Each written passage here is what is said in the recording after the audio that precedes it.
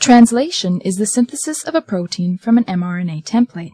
This process involves several key molecules, including mRNA, the small and large subunits of the ribosome, tRNA, and finally, the release factor. The process is broken into 3 stages: initiation, elongation, and termination. Let's see the process in action. Eukaryotic mRNA, the substrate for translation, has a unique 3' end called the poly-A tail.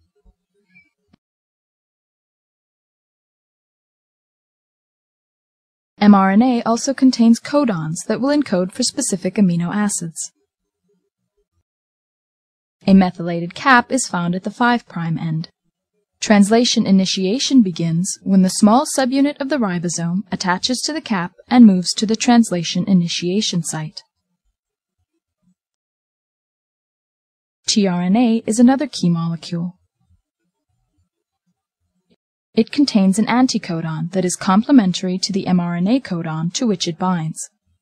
The first mRNA codon is typically AUG. Attached to the end of the tRNA is the corresponding amino acid. Methionine corresponds to the AUG codon. The large subunit of the ribosome now binds to create the peptidyl, or P site, and the aminoacyl, or A site. The first tRNA occupies the P site. The second tRNA enters the A site and is complementary to the second mRNA codon. The methionine is then transferred to the A site amino acid, the first tRNA exits, the ribosome moves along the mRNA, and the next tRNA enters.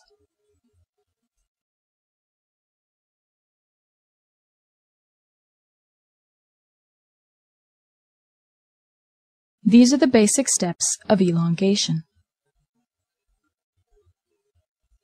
As elongation continues, the growing peptide is continually transferred to the A site tRNA, the ribosome moves along the mRNA, and new tRNAs enter.